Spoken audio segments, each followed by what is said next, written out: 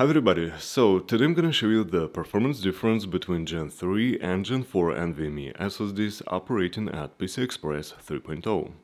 Some people think that if you just connect a Gen 4 SSD to the PCI Express Gen 3, you'll get much better performance, which is actually possible because Gen 4 SSDs can utilize the full bandwidth of PCI Express 3.0.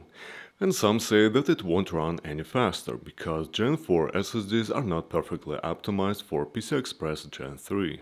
So let's find out. Here's my test setup. This is Dell XPS 9500 with Intel's 10th Gen CPU, which natively supports PCI Express 3.0.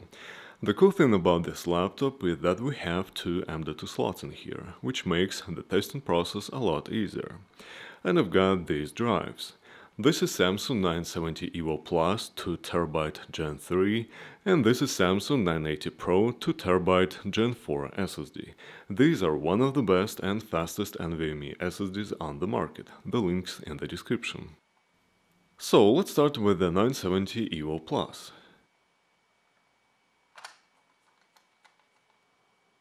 Okay, so we're up and running. Here's my drive, its temperature, and Samsung Magician's benchmark. Now let's run a quick Crystal Disk Mark test. And as you can see, we got some pretty good speeds. Next I'm gonna switch to 980 Pro and then we'll run the same tests. So here's what we got in Samsung Magician. And finally, let's run a Crystal Disk Mark test. So this is how Samsung 980 Pro Gen 4 SSD performs on a Gen 3 capable laptop. As you can see, 980 Pro is a winner here, especially in 4K random read.